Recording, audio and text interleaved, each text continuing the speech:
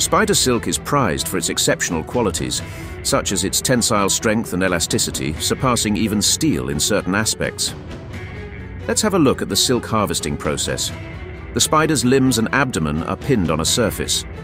With delicate precision, silk is extracted from the spinnerets using tweezers and carefully attached to a spool using a small dab of glue. The harvesting process commences as the motor starts.